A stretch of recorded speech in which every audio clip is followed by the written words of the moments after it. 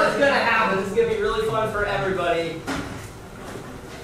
Now here. So what you get to do is you just got to go like this. Can you do that? You can do it. This is good. Just don't freak out. You don't want to get bit. It's going to be awesome. You ready? No peeking. Come on. You made a face. If you didn't want me to think you shouldn't have made a face.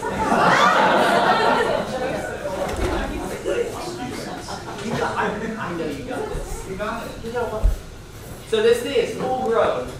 This is as big as he gets. Okay, this guy is awesome. Super cool. No peeking. You're peeking. Hands up.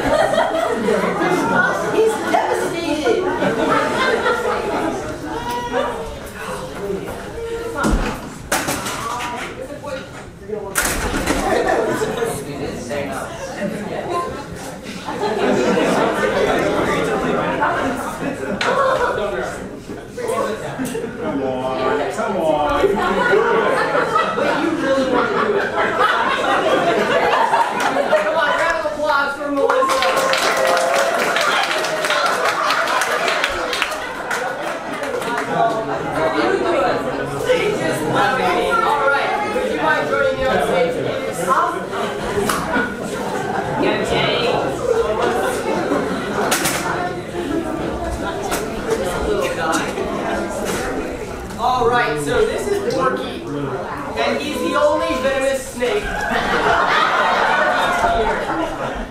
So these guys, not only are they venomous, they're rear fang venomous. So instead of injecting their venom like most snakes do, they bite and they grab on and they just chew. They chew and chew and chew. Once they chew, that venom seeps into the wound, it helps subdue their prey, and then they swallow it whole. And a lot of times they swallow their prey while it's still alive. Isn't that fun? What do you think? I think mine's too big for him to swallow. That's true. So that's why he's not going to fight. Yeah. So this is a full-grown species. It's called a western hogwarts. Really, really awesome animal. Super fun. A lot of snakes, people think they're constrictors, so they wrap around their prey.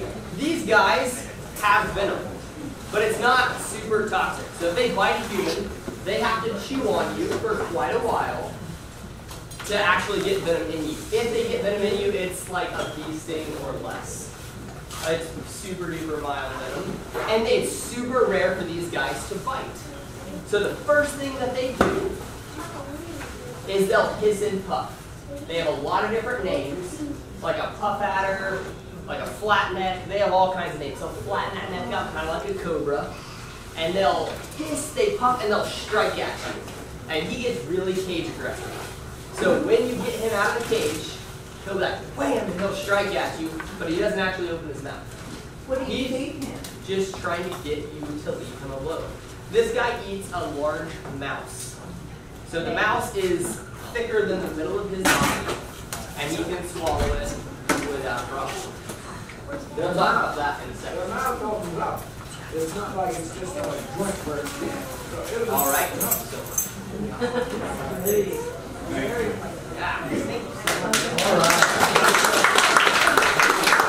Get about a foot larger than the males. So a male will max out at like 24 inches. A female can get up to like 36.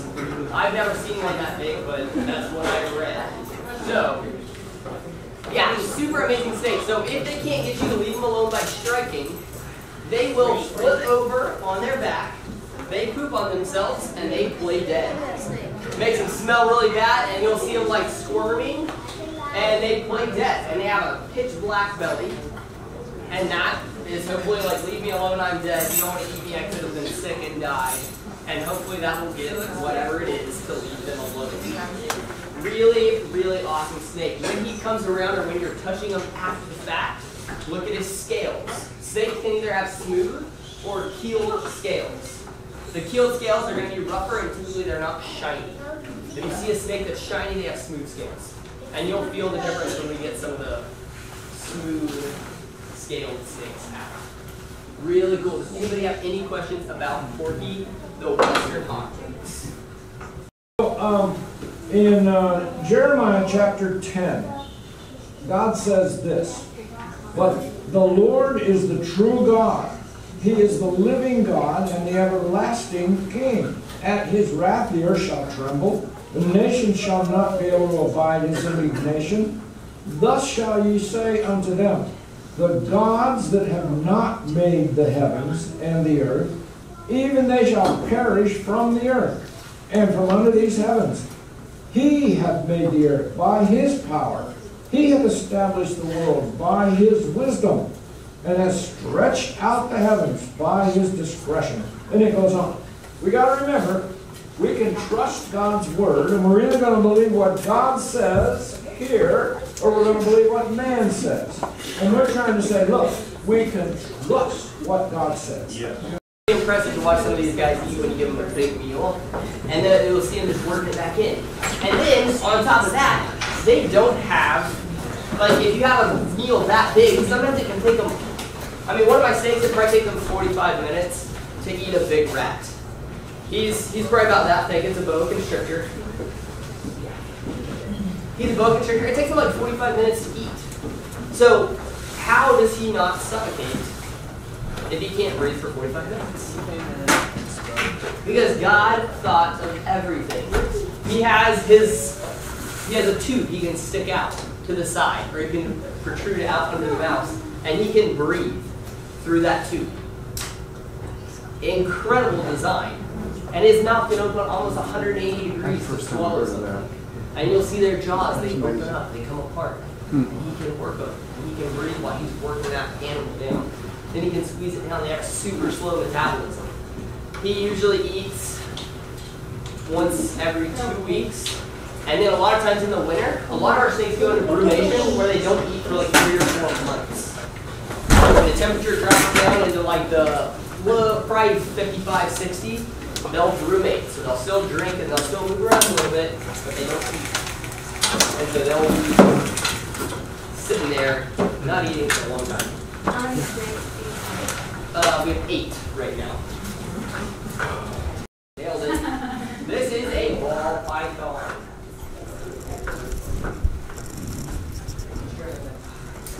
This is a ball python. So these guys are really, really cool. These guys are a constrictor. So these guys bite onto their prey. Their teeth are back into their face like that. So their teeth are kind of curved facing back. So when they grip on, it's pretty hard to get away from them. They have a pretty good grip. Yeah, because you're thinking, like, if one of these things had a hold of your arm, you're thinking, I got to jerk my arm out. Well, that's just making it hang on more. You got to push your arm in to get it loose from those teeth that aim back, and then you can get it out. Yep.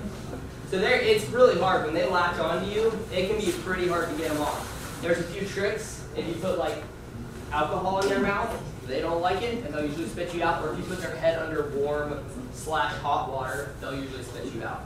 If you try to pull them off like he was saying, it hurts, and you're going to be bleeding a lot. You're probably going to have some broken off teeth stuck in you, but really, really cool animal.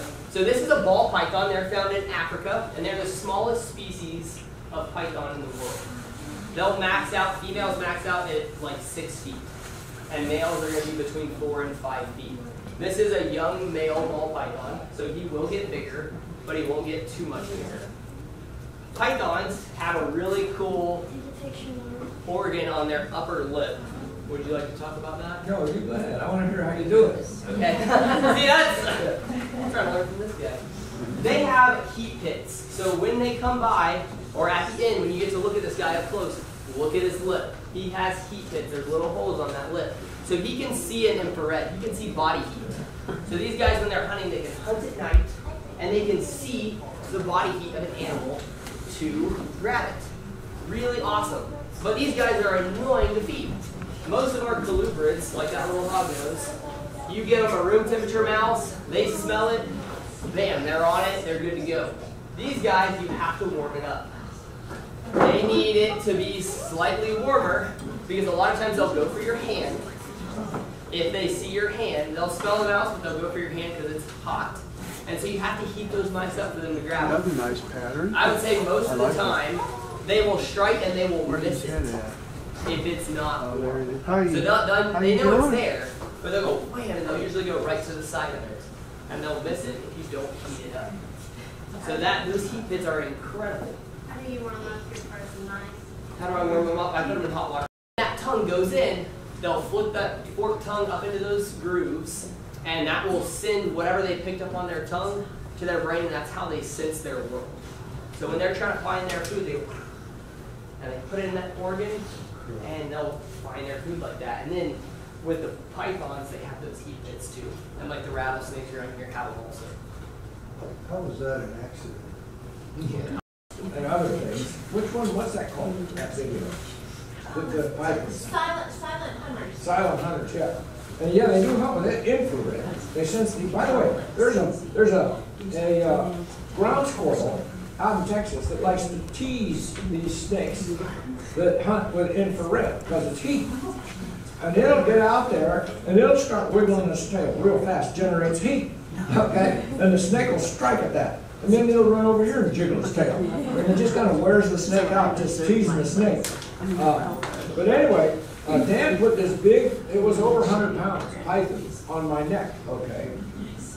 And he said, now don't let it go up the tree. We're out here with this tree. Well, it wanted to go up the tree. They'll climb a tree, whereas boas aren't climbers like that, for the most part. Maybe not at all, I don't know. The boas climb at all. Depends on the species. Yeah, I and guess the it age. So different species of boas, sometimes young ones will go up in the tree. Once they get a little bit bigger, they typically will be more terrestrial. But I have a boa that's arboreal that we're going to pull out. Okay. Well, the pythons, well, let's say where they grow, in the jungle. And pythons like to eat gibbons. Okay, who knows what a gibbon is? What's a gibbon?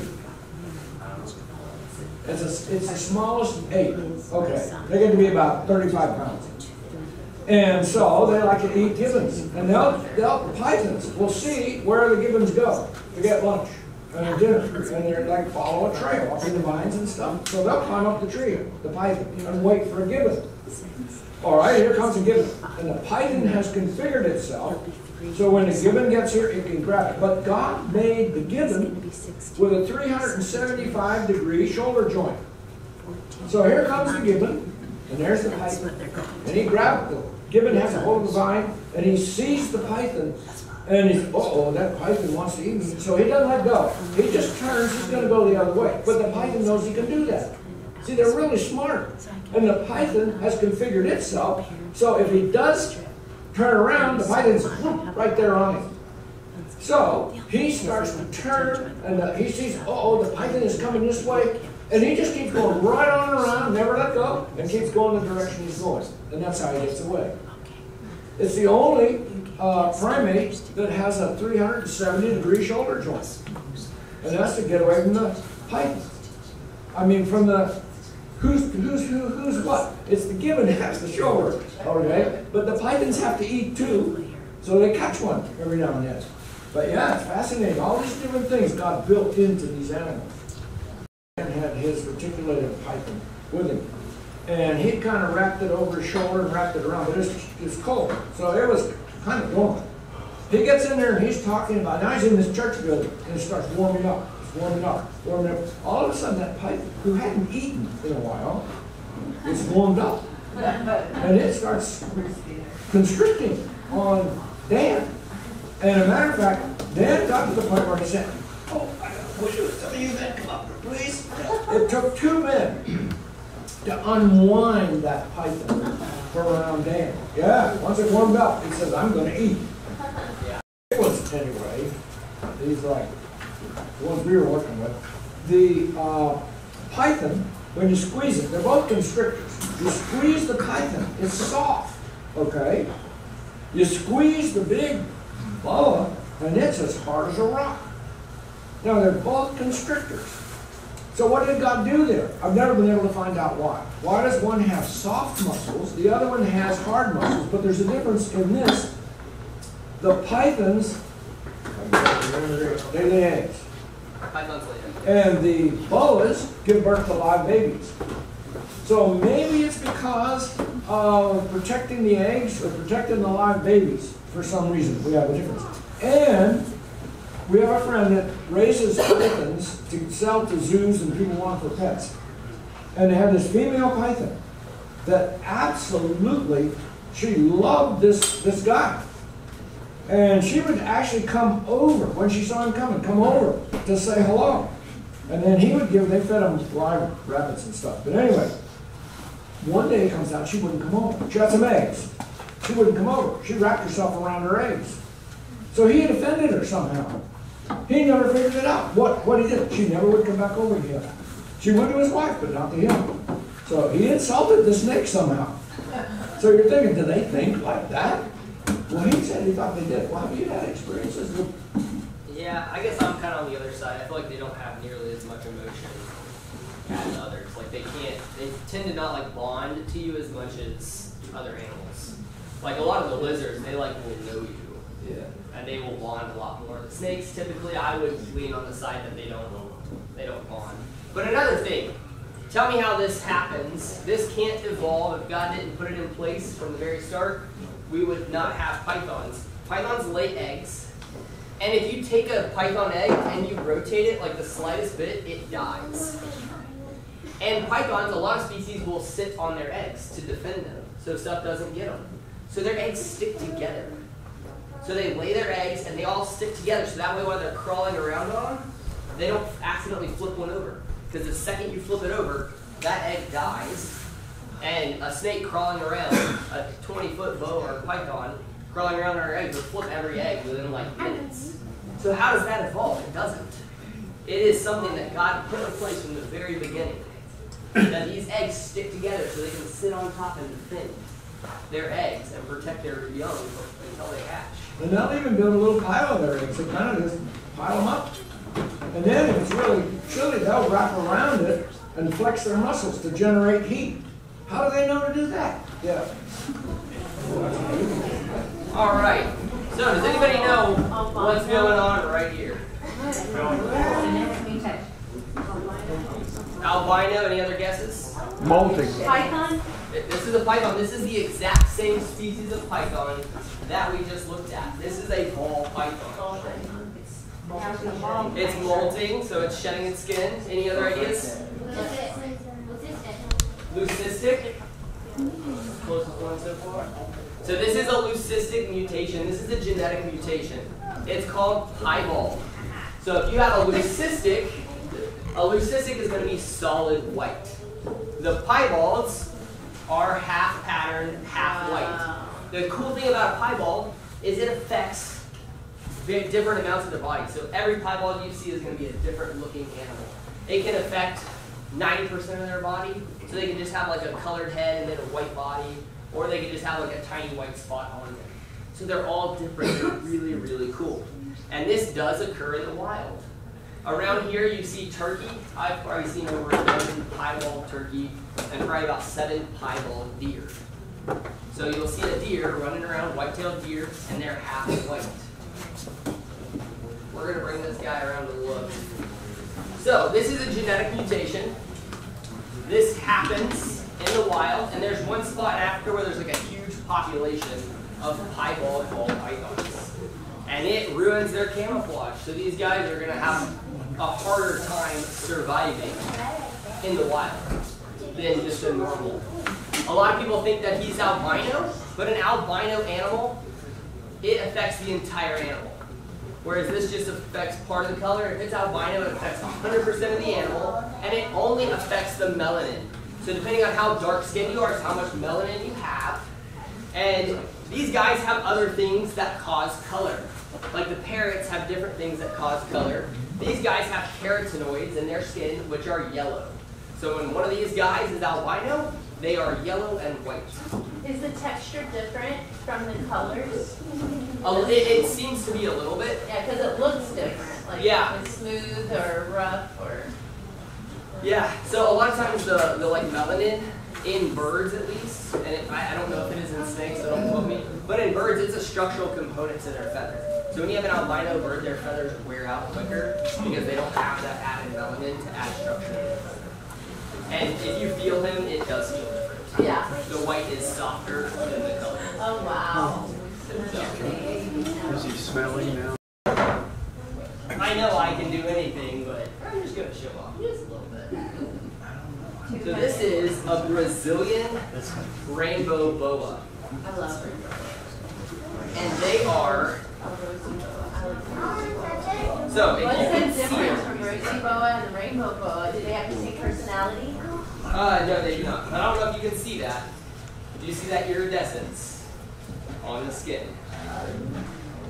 So these guys, if you get them out in the daylight, they look like an oil spill. And it is absolutely ridiculous. In indoor lighting, it's a little bit harder to see. You can kind of see it there though. But when you get them in the daylight, this is the most ridiculous looking snake you have ever seen.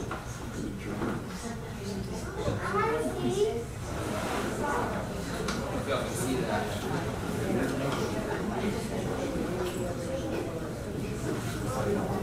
Yeah, you're going to have this combination, still a snake, but it's going to have these different characteristics or different colors. Right? He had that all figured out before there was anything. How?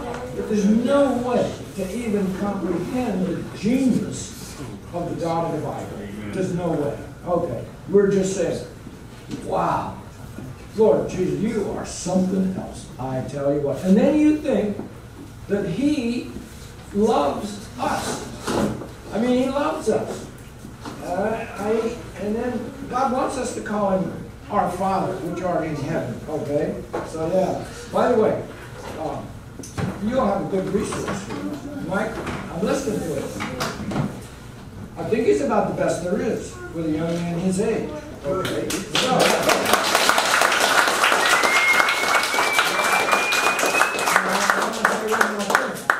that means he needs consistent prayer. Yes. Because he's got a target on his back. Right. Okay? The devil wants to destroy him. He does David Reeves back there. Young guys coming along. Okay? And the devil wants to destroy him. So they come to mind. Michael, David, you pray for him. Would you talk about the Well, this one looks almost exactly like a chuckwalla lizard.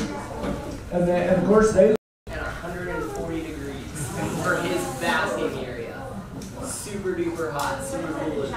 yeah. This is very similar to a chuckwalla, Yeah. and he's going to talk about the gland that these guys have. They have very similar habits, but this is called a uromastix. And this is a yellow Nigerian uromastix, and her name is Brenda, and she is a female. So the males will be like yellow, super duper yellow. Can you say, here Brenda, and she comes running? All right, would you mind talking about that tail? Or the nose, the salt gland? Yeah. So they eat, they're in the desert, and they eat things that have a high salt content. But they don't drink much water, all right?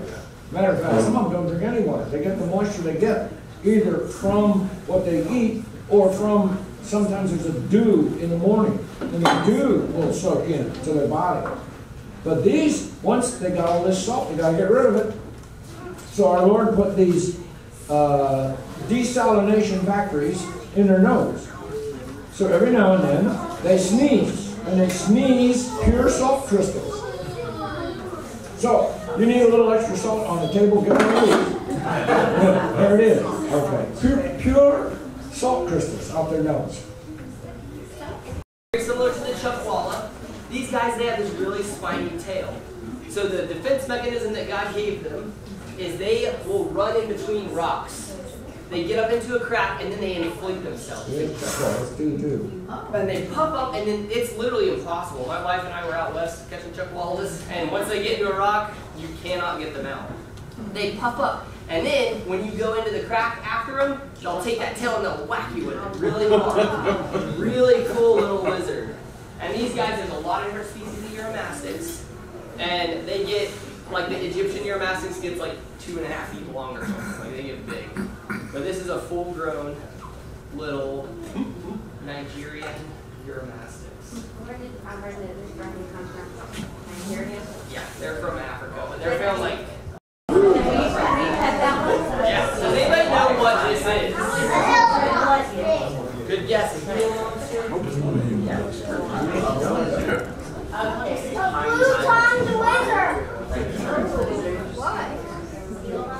All right, so this is Tamale. Why is his name Tamale? Because he looks like Tamale. So he is not fat. This is what they look like. And this is a blue-tongued skink. Yeah. This is a blue-tongued skink. So if you see little lizards running around here that have a bright blue tail, that is a skink. It's in the same created kind as this guy. This is a northern blue-tongued skink. They are from Australia. And they like it, once it gets really hot, and they like it really dry. So these guys have tiny little legs for their massive bodies. So these guys, you can walk around, we're going to get around to the end of so these guys are really, really cool. They have these tiny little legs, and they're not super fast because they have those big, heavy bodies. But these guys like to go down in burrows. So they'll go down in the burrow, and those little legs help them maneuver down in little spaces. When he has a really fluffy substrate, which is what's in his tank, and as soon as you put him in, you'll see him go like bloop, and he can just burrow under it like nobody's business, super quick. Just pops down. These guys are omnivores, so they eat. His diet in captivity, he eats wet dog food. That's one of his primary things. He eats mice. He eats roaches, crickets, mealworms, and greens. Usually collard greens or mustard greens. So that's what his main diet is. Do they have fruit too? They can, but typically you don't want to feed them a whole lot of fruit. Okay. Yeah, you don't want to feed them a whole lot of mice because they're high in fat. And so we try to monitor to make sure you don't get fat because they're already chunky animals. So these guys are really, really cool. They can't run to get away super quick. So what did God give them to get away? Not a bite. He gave them a blue tongue. So typically when there's a bright color, it's like, oh, I'm poisonous, don't eat me. So these guys, when something gets after them, they do this. Yeah, pretty impressive. Pretty awesome. So they stick that blue tongue out and it kind of unfolds. So it gets bigger than it looks. And they pull that out and they show that tongue to them, and that's like, don't eat me, I'm poisonous. If you eat me, you're going to die. They're not actually poisonous. I'm sure they're delicious. And that is their defense mechanism, is to stick that tongue out. How does that evolve? How does this animal learn how to stick that tongue out to save itself? It doesn't. What is their predator? I mean, is there anything bright enough to eat up blue tongue? I mean, snakes will eat them, birds will eat them. Even with the blue tongue, if the snakes don't care. Some animals probably still do eat them. But that's like, it does, I think it works. Yeah, I'd say a lot of birds would see that and be like, oh, because birds are a lot more visual. Snakes, you might just go for it. Those little legs remind me of T-Rex. You know, T-Rex has these little tiny front legs. Yeah. That means he couldn't grab a hold of a big, giant, squirming lizard to eat it, because he can't even get his legs up to his mouth. All right? So what did God say everything ate up until the flood of Noah? Plants. Genesis 1, 29 and 30. Everything is eating plants, including T-Rex. So some researchers, at least some species of T-Rex, the crown of their tooth, the white part, is up to 8 inches long, but the root is only like about an inch. So they say he probably used those teeth to strip leaves off of trees. Because if he bit into a giant squirming lizard, he'd probably just tip his teeth right out. He'd have to come and see me tomorrow for some false teeth. And so, keep that in mind, because a lot of current literature has T-Rex eating these big lizards. He maybe ate roadkill, but he couldn't grab it and hold it like this. No way. One other really cool design feature on this species of lizard is their ear hole. So one of the differences between snakes and lizards is snakes do not have external ear openings. So if you see a snake that has a hole in its head, it's either a lizard or it's dead. There are legless lizards. So there's quite a few different species of legless lizard, but they will have eyelids. They can blink. A snake doesn't have eyelids. They have a special scale over their eye called a spectacle, and that protects their eye. And then if it does get a scratch on it, it'll shed off whenever they shed. And then these guys, they have eyelids, so they can blink, but their ear holes, they're open. These guys spend a lot of time underground. So they don't want to get dirt and stuff in their ears. So God gave them the ability to shut that ear. They can close it off when they go underground. That way it keeps dirt and all that debris out of their ear. So when you guys get up close, we're about to break, and we'll put some animals out around the room so you can go touch and interact with them. Look at their ear hole. It's really cool. It's really cool. Also, as you're going around, the evolutionists say that birds evolved from reptiles or dinosaurs. Look at a scale. It's like a fold in the skin. That's it. It's not like a hair. It doesn't grow out of a follicle. Feathers grow out of follicles. And they molt like once a year.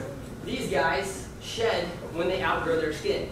So if you get a box from Amazon, and you open it up, and inside that box is a bigger box, that's why these guys shed. Because they kind of outgrow that outer layer of that keratin, and they shed it off. The lizards will shed in pieces. A healthy snake will shed in one piece. So they'll catch it, and they'll crawl out of their skin. It'll invert it, so it'll be like you pull your sock off, just like that. That's how they get out of their skin, and they replace it. Depending on the species and how fast they're growing, young snakes will shed pretty often because they're growing a lot more. But really cool. Look at their scales. There's no way that branched off and turned into a feather. They say like an elongated scale, which on one of our other lizards, he's going to be out to pet. I'm not going to talk about him. Look at those elongated scales. They are just that, a scale. There's no follicle. If that frayed, it's not going to do any good for them. You cannot get a feather out of a scale. And not only can you not get a feather out of a scale, even if you got a feather out of a scale, you can't get the hollow bones. You can't get all this stuff in tiny sections. You can't get the lung of a bird. You can't get the shoulder joint of a bird. You can't get the furricular, that fused collarbone of a bird. They don't have all those things. First time they flap their wing, if they don't have that furricular, that wishbone, they would break their clavicles because those muscles are so strong. If they don't have all that stuff in place, feathers don't do them any good. These guys have the slowest metabolism on the planet. You could probably not feed that lizard for a year. Like reptiles have the slowest metabolism. Birds have the fastest. They are so different. There's no way they can get one from the other. Plus, a lot of textbooks that say one of the evidences that the birds came from the reptiles is the birds have scales on their legs and feet. Well, the trouble is those aren't scales. Okay. Scales, their source is on the external surface, the ectoderm, and it just peels off. Whereas what is on birds' legs, they're called scutes or scutes. And the origin of those is deep down in the skin. Two totally different things. Okay?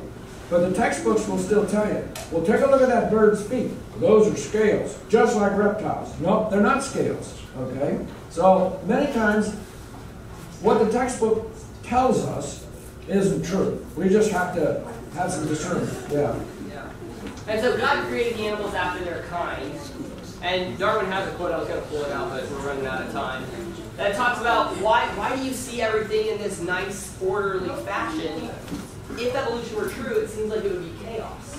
You'd see everything just like wish-wash, but everything's well-defined. And that's because God created the animals after his kind. He says after his kind, and then when he gets to mankind, bring that little monkey up, he created man in his image. In the image of God, he created them. So this is my last prop. I was going to stick him in a bucket too, but... Now, how old is he? Yeah. Yesterday? Yesterday? Mama's out here. Yep, this is my boy Spires. He's pretty awesome.